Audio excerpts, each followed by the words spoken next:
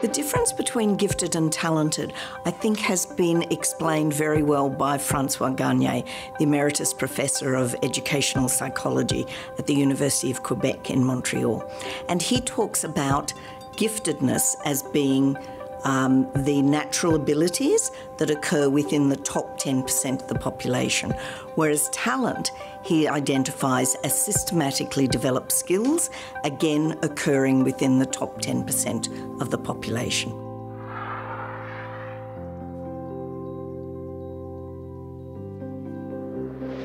I think that teachers and schools are able to gather information about gifted students when they use a variety of instruments.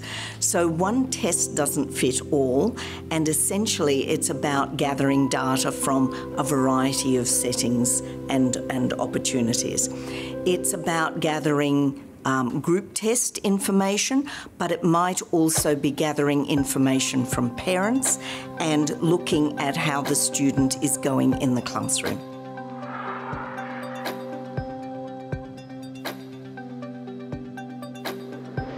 The most important thing in identifying gifted students is making sure that you get information and data from a variety of sources.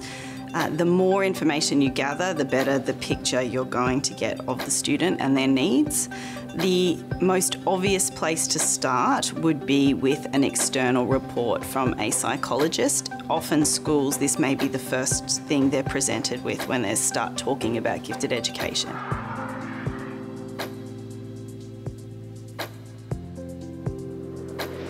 Within a school, we gather data on students all the time, so we can use a lot of that in terms of identifying. You may have somebody within the school community who's able to do an intelligence test like a WISC or a WIAT. Those are a great place to start. We can also use the data that we gather from standardised testing, so the PAT testing.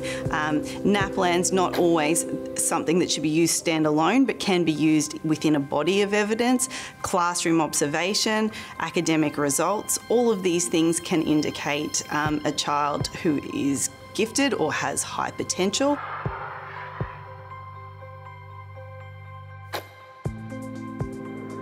At Corinda, the way that we identify students who are gifted in non-academic areas has two parts. So firstly, we have students that apply to be part of our excellence programs in non-academic areas.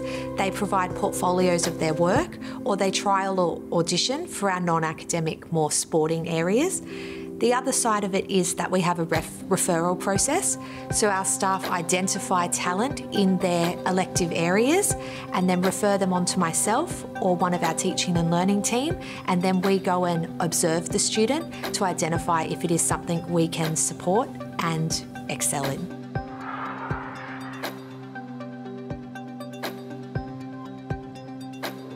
There's a lot of different ways that you can access professional development for teachers in the area of gifted education. The importance of professional development is making sure that everybody has a good understanding and awareness of the needs of gifted students and all of the challenges around that, why they need to be supported both at school and in the world generally.